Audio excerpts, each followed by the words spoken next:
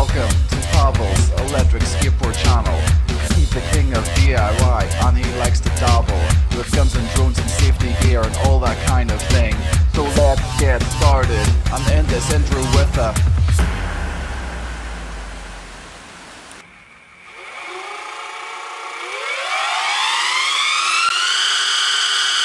Hello guys, welcome back to my channel. Another video addition to my line of videos, DIY and how to. What you see in the front of you here is a very strange board. It's an Urban 80 by Slick Revolution, but this board did evolve. Literally, because this board now has Evolve all-terrain wheels. And yes, there were a couple of pictures on websites where people put the fronts on because it's easy. You take the original wheels off, put the new ones on. Spot on. The only issue you might come across with is the wheel bite. On the rear, unfortunately, you cannot just grab the Evolve kit and put it on Slick Revolution board or on any other board. Understandable. The company tries to make their wheels compatible to only their boards, but this is where people like myself come through. My engineering mind does never rest. I've just recently reviewed the Urban 80 and it was an awesome board, and she still is an awesome board. Not yet available, but soon will be. It's still a prototype. But what I thought to myself, how awesome would it be to join two best worlds? Small board, but also to have an opportunity or a chance to go off-road. To go off-road, you can either use the rough stuff wheels by Slick Revolution, which are awesome, there's nothing wrong with them, but I wanted just a little bit more. I have never tried air-filled tires or wheels on my boards, so I thought to myself, let's do it. The testing video is now out and hopefully you enjoyed it and liked it. This video is being filmed before I even tested the board, so hopefully everything's going to be fine. So I thought to myself, what if you guys will decide that you want to do exactly the same and you need someone to tell you how. One thing I would like to mention to you guys, and please listen very carefully.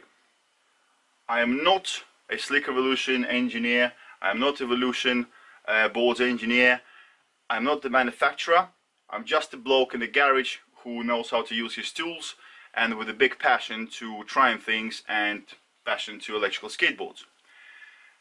Do not do this if you're not comfortable to use tools, power tools, drilling, cutting and so on and so forth.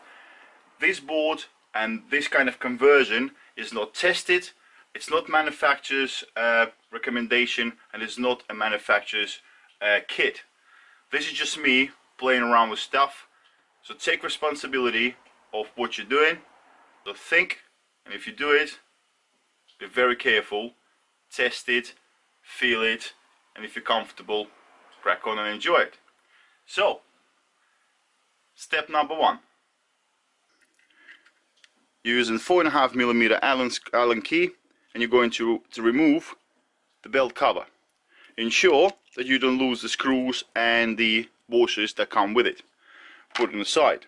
Step number two, you remove the nut of the wheel, and then slightly rocking the wheel, you remove the rough stuff wheel off the wheel pulley. Next step, you will slightly pull on the belt and also the wheel pulley, and you remove them. So now you have your belt and your original rough stuff Slick Revolution wheel pulley. Put them on the side. Before you put the wheel pulley on the side, take something like the Allen key or something like that and just push out the bearing out of the pulley. Just apply even pressure all the way around, and eventually the bearing will come out. So what you do is, you put this on the side, hold on to the bearing because you'll need it very soon. Next step, there is a rubber gasket right here on the axle. Remove it, because we will be drilling. You don't want any shavings being on the rubber. Put it on the side. Next thing what we do, we need to remove the motor. If you want, you can remove the belt pulley on the motor side, but you don't have to. There is a smart design to this pulley. There's a little cutout, as you can see over here, and this is so you can get to the screws without removing the motor pulley. So what you do is you line up your screw with the cutout on the pulley, and using the same Allen key that you did use for removing the belt cover, you loosen up all 4 screws holding the motor in. I use like an empty jar from all sorts of foods, and I think this is from the strawberry jam. Nice. And I put all my screws in there so you don't lose them. On this particular board there are some lock washers that were used to keep the bolts from falling out, so I'm just using tweezers to find them. Before you move the motor on the side, what you need to do is you need to cut this electrical zip tie right here in order to loosen up the cable, and it will be long enough for you to move the motor on the side just for now. Next step is to protect the bottom motor, and you will remove the motor by just sliding it out. There's a cutout in the motor mount, which is a brilliant design. I like it a lot. And you rest it on a cable, hence why I use the rag, so nothing gets scratched up. You don't want any of the shavings from drilling to go anywhere near the motor or any other part. And I'm going to protect all the parts even further from all the shavings, because as I said, we will be drilling. So next step, guys, you can do it 2 different ways. You can either make yourself a template like I did and chase out the original holes where the motor used to be fixed, and then you push the template forward and then mark the new holes, or you can just trust what I'm doing here and pretty much in line with the centers of the original holes already. What you need to do is drill new holes just a little bit further out. I'm talking about 2 millimeters, no more. Let me mark it and I'll show it a bit closer. So the original holes, and these are the markings for the new holes. So make sure they're in line. You need to drill 4 more. The way I recommend doing this is using a kit of different sizes of drill bits. Start with really small, let's say 2.5 millimeters or something like that, and work all the way up to 4.2 millimeters.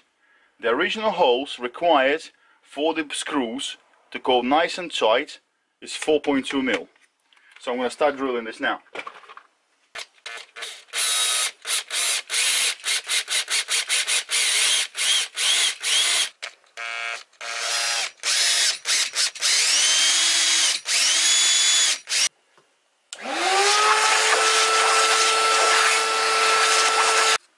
So after you drilled the first 2 holes, use a template,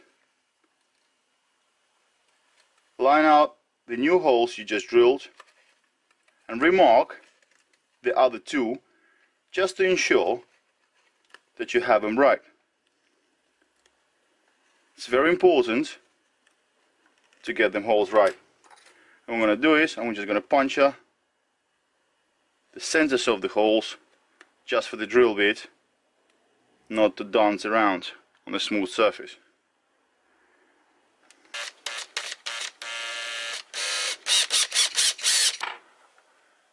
I recommend you go 2 or 3 different sizes between drilling the first time and also going the 4.5 millimeters. the size it will require.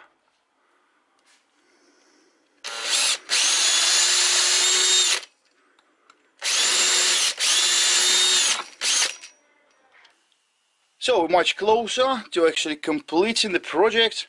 Only problem is at the moment that if you will use the screws and you put them back, they will be protruding and the pulley on the motor will hit them. I have decided to use this bit here. This bit here is a countersink bit. A lot of cheapies use it when they build furniture and stuff. The material on the motor mount is aluminium, and I've already done one side and it works just fine. You can also use a larger drill bit and kind of don't go all the way through, just kind of 1-2 mil. That should work as well, but it wasn't very nice when I tried it on the first motor, so I recommend you use the bit I'm using.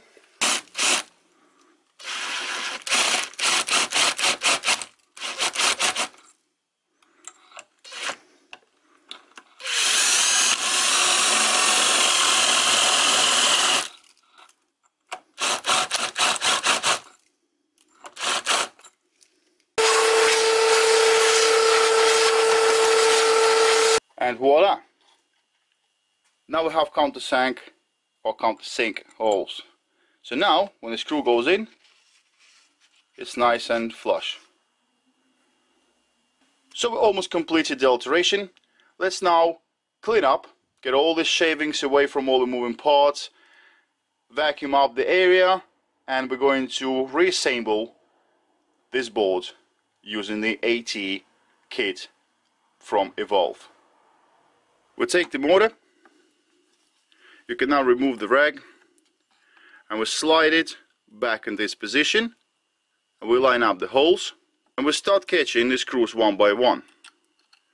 Please do not tighten up the screws all the way from the start, because you need that little bit of movement on the motor to catch the rest of the screws. So after you caught all the screws, what you do is you go around and you just tighten them up in diagonal so the pressure is spreads out evenly, and the motor sits nice and straight.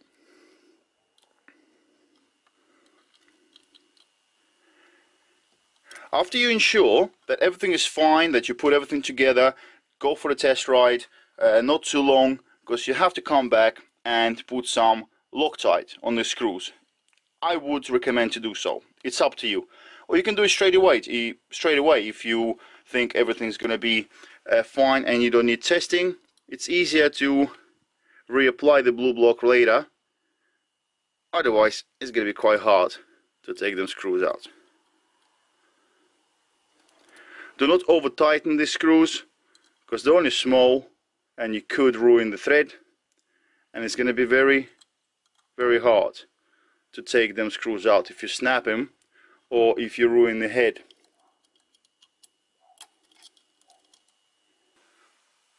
So step number one to put this all back together: rubber washer,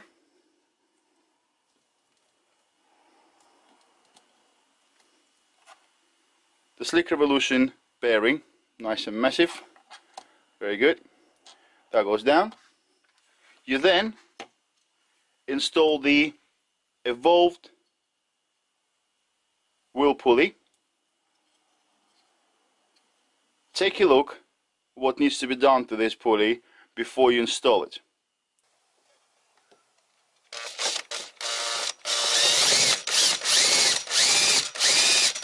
When you guys drill the pulley here, do not just grab a big drill bit and go straight through. I'm afraid you might crack the material. What I've done, which I didn't record because it's boring, I just went from sizes going up to all the way to 13. So after I've done the 14, going up 16, guys. Remember, higher speed and less force. Let's see if it goes on the trucks. Perfect. So guys, 16. You need drill bit 16. This is how originally the wheel pulley looks like, the valve, and this is how it looks like after you drill it up.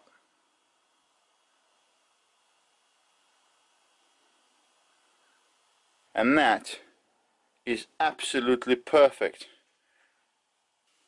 So providing you just watch the video and you have drilled out the middle of the valve AT Kids pulley, she'll go straight on, no problem at all. So you put the belt over the valve wheel pulley, put everything on the axle and catch the teeth on the motor pulley. Spins nice and freely, no problem at all. Then you take the valve wheel and you put the valve wheel, providing you already inserted the bearings and the spacers. Remember, there needs to be a spacer between the bearings, and you position it on an axle, press everything together, speed washer and the lock nut, tighten it all up all the way down really hard, but then release it about a half. Pretty much you need to kind of get used to the feel of how the motor spins and how the wheel spins. You don't want it to be too tight, you don't want it to be loose either, but over tightening this nut is not very good. So what I normally do is I kind of feel it. I kind of feel it being nice and free and not having any wobbles. And this just looks so awesome. Moment of truth. Let's turn the board on.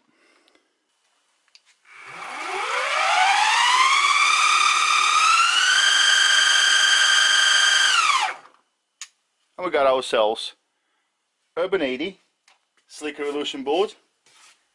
Or you can do the same on a Flexi board. I think it's going to be even better. But I've chosen 80 just for the contrast of it. It's a small board with massive wheels. That should look awesome. Please make sure that you pay attention after you put everything together. Just take a look, making sure everything is nice and where it's supposed to be, nothing is catching. Just look at everything one more time. The belts are nicely sitting on the pulleys, no issues anywhere, nothing is loose. Then I would obviously run the boards on desk as well. Don't go 100% speed when the board is not loaded, meaning that there is no person on the top of it. It's not good for your speed controller. So just go reasonable speed, but not fully maxed out, just to ensure that the belts don't come off, that nothing is looking weird, and that's it really. Bear in mind guys, this is just DIY, let's try it and see if it works kind of thing. That's why I'm taking this apart, because I have discovered that we need to raise the wheel pulley just a little bit higher, because the wheel pulley itself, right on the edge here, hits the motor pulley's little lip underneath, because they come too close to each other, which is not a problem, because rubber washer is good, but when you over tighten the nut it gets the pulley pushed down too much. So what I'm using is, it's just a felt gasket. You can buy them in a plumbing shop. So that goes in first, then the rubber washer. So this is just in case if you feel that after you assemble everything and you feel some sort of like a sound, like something is rubbing, take a look closely, because that could be exactly what I just described. the wheel pulleys touching the almost forgot the bearing. Sorry, bearing goes in as well. So the felt washer, rubber washer, and then the bearing. So what I was saying is, if you feel that something is kind of like rubbing, and that could be exactly what I've just explained. And now look, perfect. This is perfect. That's exactly what we needed. Just a little bit more space. So let's put it back together. And this is why I was saying, guys, you need to test what you do. Don't just jump on the board and go 25 miles an hour. Because you need to try it all out. Experiment. And when you're 100% sure, then you start pushing the board harder and harder. So tight, just to make everything sit. And back half. Could go just a bit more. Beautiful. Okay, now it sounds nice and free. Spot on. How awesome is this? Look at this. It's like a mini Evolve. That is brilliant. Guys, there's a couple of things that I need to mention. For starters, there's no more space left around the motor here to install the belt cover. The original Evolve belt cover is already so tiny, so it pretty much just covers the moving front of this belt here. With this DIY, I'll see if I can come up with something. Maybe guys out there who have the 3D printers can come up with some sort of cover.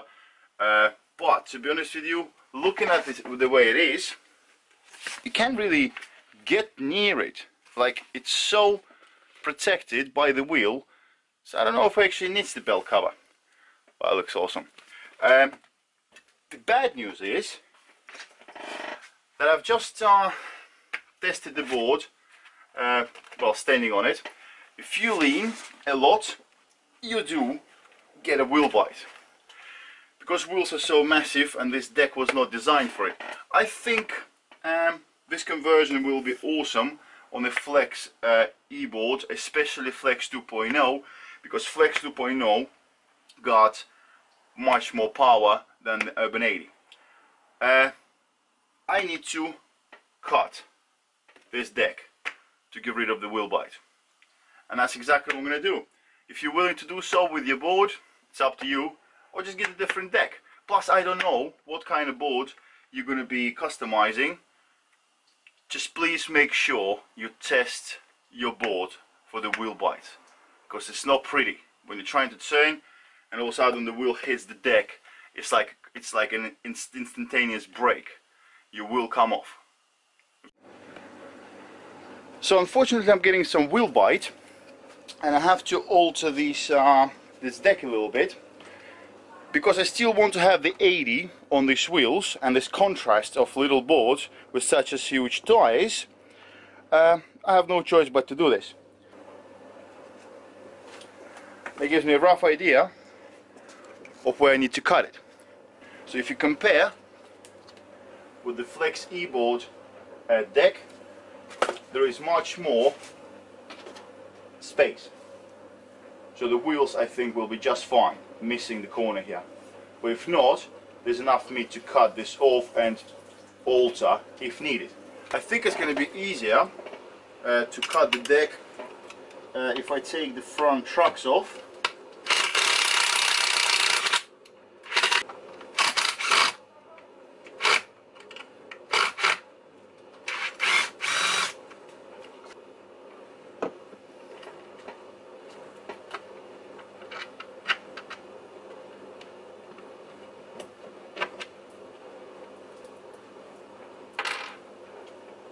So in order to make a nice round and neat cut, I'm going to use a hole saw. I could have used a jigsaw, but then trying to make both sides look evenly is quite hard. So I will use the hole saw.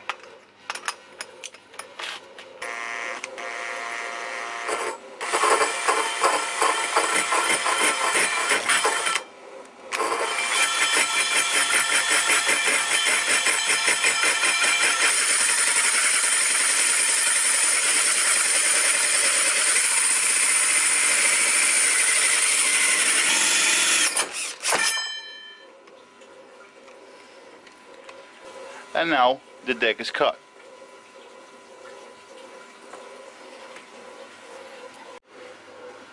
So now I'm using the offcut from this side there in order to get the shape right and the position right. This way they will look symmetrical.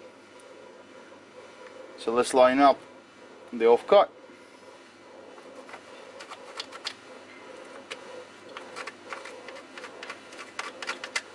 Mark exactly where we need to start.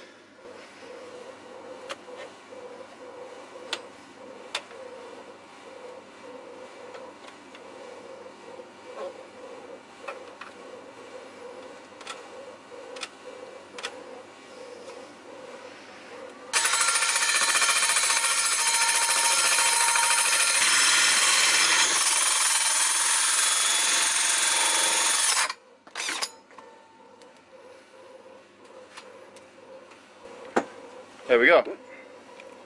The deck is now cut. Hopefully no wheel bite. I'm going to clean up all these edges,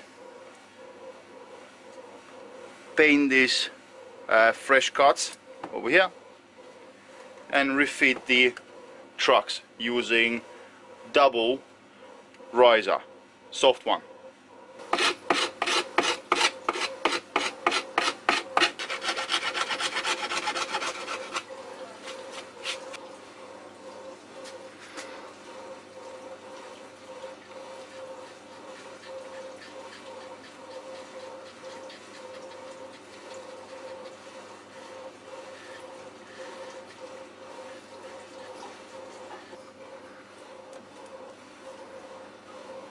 Like new. Let's do the other side.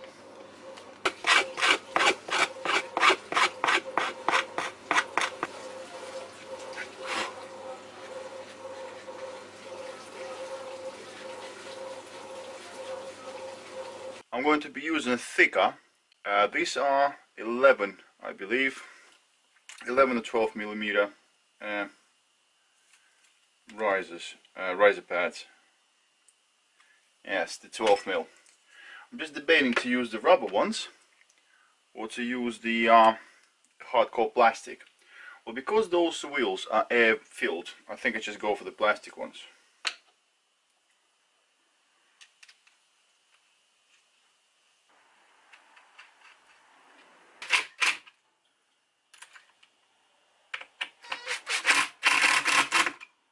Guys, one thing I wanted to mention, if you're using the this nut for either your risers or for the trucks or for the axles, they do have that plastic ring. This is to lock the nut in place. If you take the wheels off or your trucks off quite often, I would strongly recommend that you change those nuts, because the plastic does wear out and this locking mechanism doesn't work as good anymore, and this is something you don't want to happen, is riding the board and the bolts and nuts coming off it, especially when you don't know about it. Just an advice really, but it's up to you. Just making sure they're not too tight, spin nice and freely.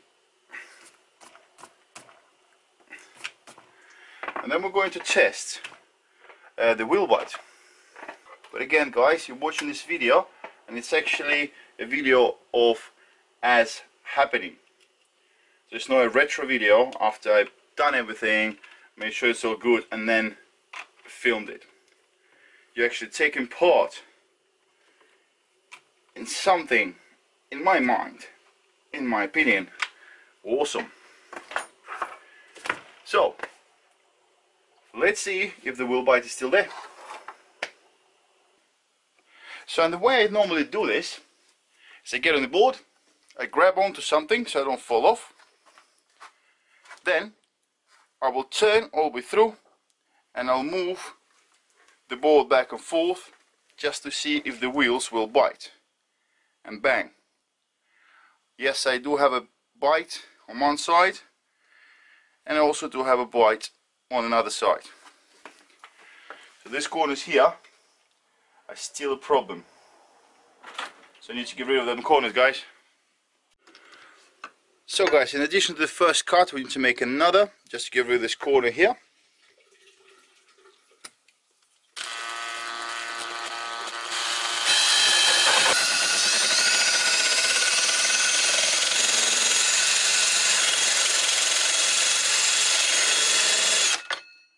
And this is how the deck looks after the alteration. Nice little curves here, quite sexy, I like it, and there is no wheel bite. Sorry guys, I had to refilm this video here, and that's why deck is all dirty, because this is now past all the videos of me testing this board fully. I will leave the link in the description below. Please check it out. A tiny 800mm new Slick Revolution board on 80 wheels, but this Evolve kit alteration or adjustment to any other board can cover plenty of boards out there. It's possible guys, just use your imagination, use your tools, and if you have the wheel you can use any parts you want on your board. So here we go. I hope you liked the video. I hope Evolve will not be very pissed off with me with trying to fit their kit onto non-Evolve board, but I played it fair. I bought the kit fair and square on eBay. I tried to buy it on their website. They told me I can't because I don't own an Evolve. Fine, no problem. But here we go.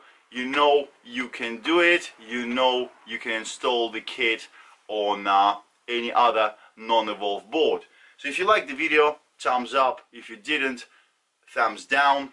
Up to you. But if you dislike the video, unless you are a hater, which I got a couple of you guys out there, thank you for being there for me.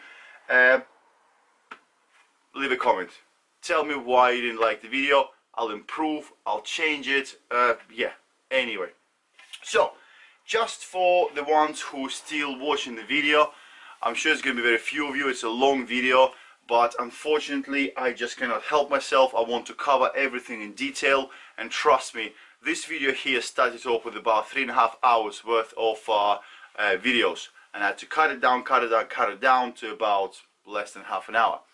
So, if you want to see what I'm about to cook up, I've got plenty of ideas, and I got some fittings here and parts for my new DIY.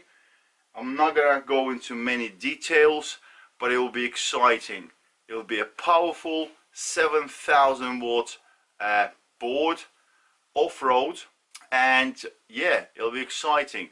I'll be using some new parts on it. I will come up with a line and series of videos of DIY and cover every single part I'm using, so it'll be handy to people who are starting in DIY world of electrical skateboards, or who are already in it but don't want to spend the money on the parts I'm about to use and waiting for someone to review them.